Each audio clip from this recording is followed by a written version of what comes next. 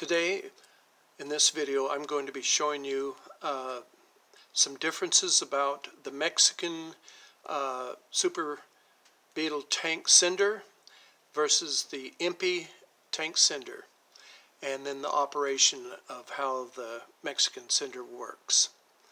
First thing you notice is that the Mexican sender actually does have a label on it that tells you the make, not the make, but their part number, which is that 1F161. And the Empi Sender will have no stamps or anything on it. You won't know that it really is an Empi Sender. But this little tab right here that holds the sender tab on the Empi is dull, and it is flat on the top, whereas the Mexican sender is rounded and it's kind of shiny. That's kind of the basic differences. The other is that the floats appear to be pretty close to the same, but they probably are from a different vendor. The floats on the Mexican are kind of rounded here, as you can see there, versus the Empi has a tab. Otherwise, the body of where the rheostat and everything is, they look identical. I'm not sure whether the resistive windings for the rheostat are the same. I haven't taken the Mexican one apart to find out. I have taken the Empi one apart. Okay, so now I'm going to pause and get set up to show some resistance readings and gauge readings with the Mexican sender. Okay, we've got it in the empty position. Notice that the arm doesn't go quite all the way down, but that's only about maybe a pint of fuel left there in the tank at the most. And one thing, if you remember the other videos I've done about twisting this and getting the arm to drag on the baffle in the back there, it seems that this sender does not drag. As tight as you can make it, it still won't drag, but I wouldn't crank it all the way around anyway. Alright, so at empty, we're reading just a little bit to the plus of the empty mark, maybe about 1 millimeter. And I measured the resistance, and it was about 66 ohms, so that's going to be okay. All right, the R reading now is giving me about a -2 millimeters from the R mark, as you can see, and I guess I can live with that. It means that your gauge is reading lower than how much gas you have in it, because this shim will give you the R, which is about 1 gallon left. R resistance is 51 ohms. R should be about 45.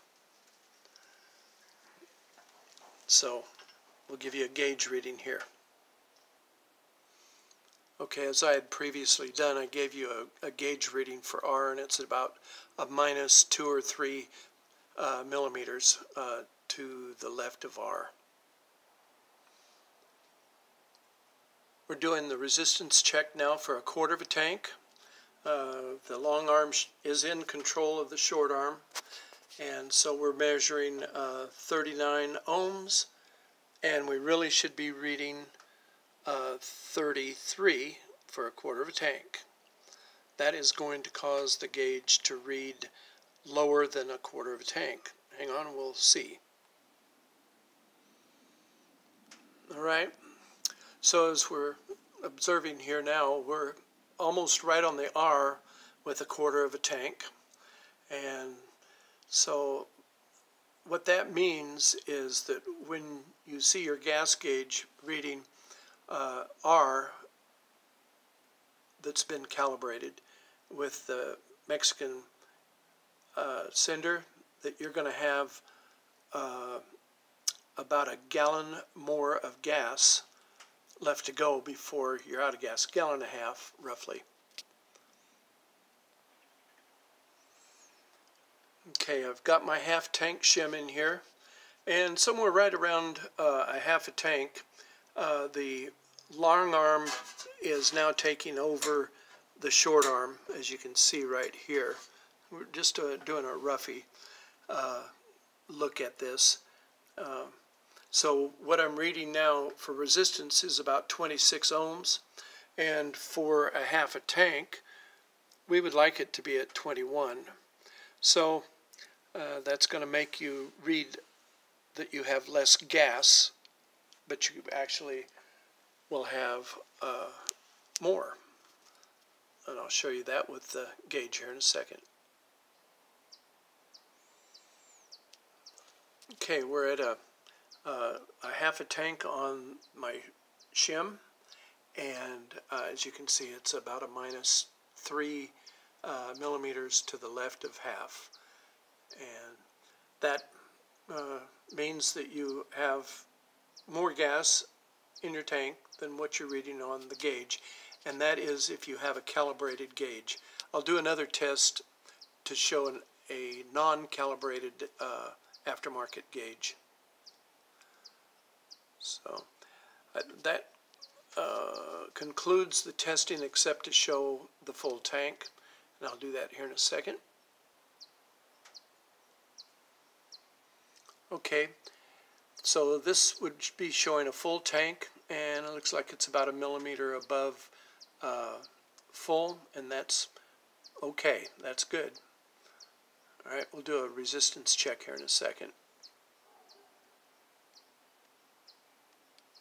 Okay, we're reading about 9.7, and we know that a full tank should give us about 10 to 11 ohms.